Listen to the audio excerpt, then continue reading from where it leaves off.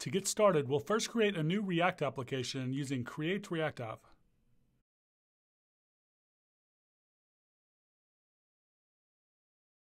Next, we'll change into the new directory and install AWS Amplify using either npm or yarn.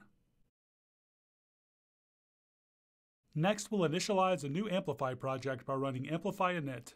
Here, we'll give the project a name, the environment a name, choose our default text editor, and then choose the defaults for the rest of the questions.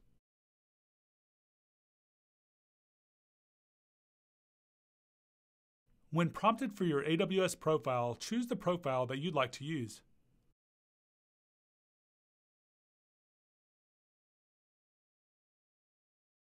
Now that the Amplify project has been initialized, we'll create the API by running amplifi add API. For the API type, we'll choose REST. Next, we'll provide the API a name and then give it a path. The path that we'll choose is /greeting because this API will return a greeting. Since we've not yet created any Lambda functions in this project, for the Lambda source, we'll choose create a new Lambda function. Next, we'll give a name to the Lambda function and then choose the runtime. The runtime that we'd like to choose is Python. We can then choose no for the rest of the options. Next, let's open the project in our text editor. In your project, you should now see an Amplify folder containing a backend/function folder holding all of the functions in the project.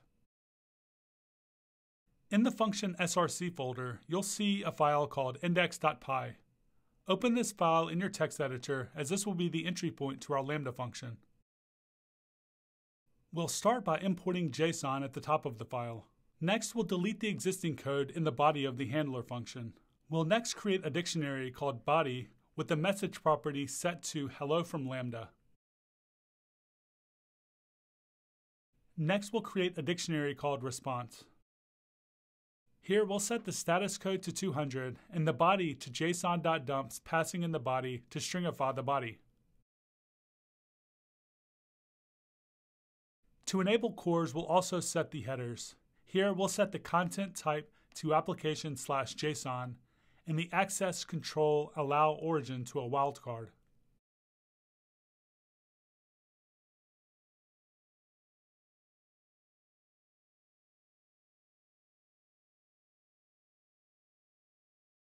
Finally, we'll just return the response. To deploy the backend, we'll then run amplify push from the command line.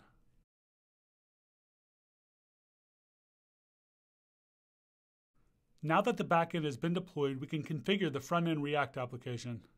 The first thing we'll do is open src/index.js to configure Amplify. Here, we'll import Amplify from AWS Amplify, the configuration from AWS exports that was created by the CLI, and then call amplify.configure passing in the config. Let's take a look at this aws-exports.js file. In this configuration, you'll see that we have the HTTP endpoint for our API as well as the API name. The next thing we'll do is open src/app.js. In app.js, we'll first import the useState and useEffect hooks from React. We'll then import the API category from AWS Amplify.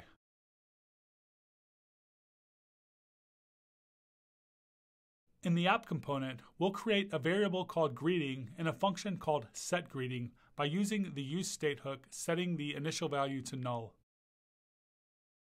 Next, we'll create a function called fetchGreeting that will call our API.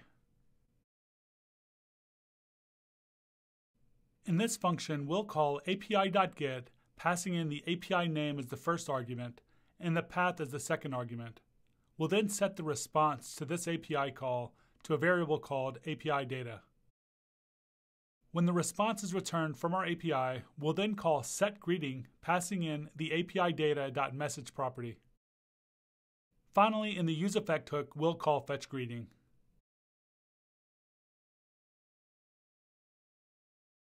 We're now ready to use our greeting variable in our UI. To do so, I'll replace a lot of this boilerplate with an h1 tag displaying the greeting.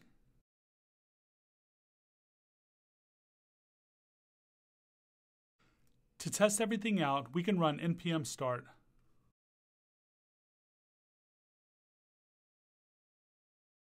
Here we should see hello from Lambda returned from our API.